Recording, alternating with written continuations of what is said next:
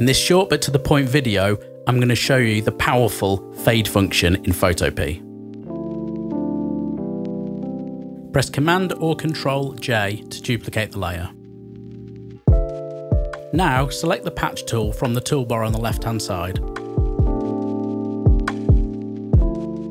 To use the patch tool, draw around the area you need to fix, which in this case is the under eye bag.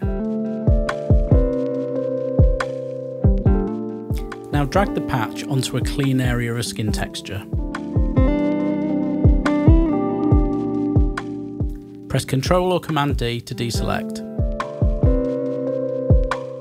If we undo and redo that patch, we can see what a drastic difference it's made to the eye, but I think it's a bit too much. So go to the Edit menu and choose Fade.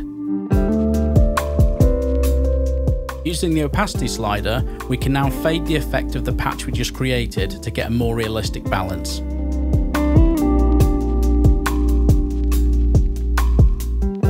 I think about somewhere between 40 and 50% is great for this example. Let's just make it exactly 45, there we go.